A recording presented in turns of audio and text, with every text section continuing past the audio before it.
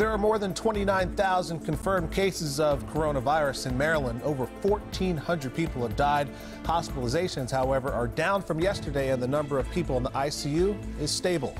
Hello again, I'm Max McGee. Let's get right to it. WJZ is live at City Hall. Investigator Mike Helgren explains the state is taking action against a nursing home it says was not following state regulations. Mike, what can you tell us? Max, it's a $10,000 a day fine. We'll show you the letter from the state in just a moment. I want to first get to unemployment. More than 9,000 people in Baltimore City alone filed last week. These are new numbers released by the state this morning, and some people tell us that they're still having problems getting their benefits. The state reports a record-breaking week of unemployment claims, which includes newly eligible self-employed gig workers. 109,263 people filed for benefits. The governor insists the new Beacon unemployment website is working. There's been no wait, I think, since last Monday. So the news is a little late catching up. It was very slow for about 5 days. On the health front, Sage Point Senior Living became the first nursing home fined for failures keeping residents safe.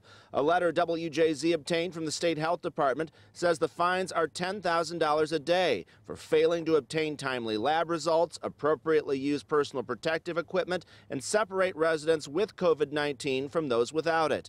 The nursing home, where 34 residents have died, previously said it was doing all it could to protect them. We worked tirelessly with all county, state, and local officials to make sure that we were following all of the guidelines. There have been at least 244 cases in Maryland's correctional system. State lawmakers held a hearing about the response there this morning. Frontline supervision is doing everything they can to force people to get to work, even in the light of the fact that they might be positive, but they don't know.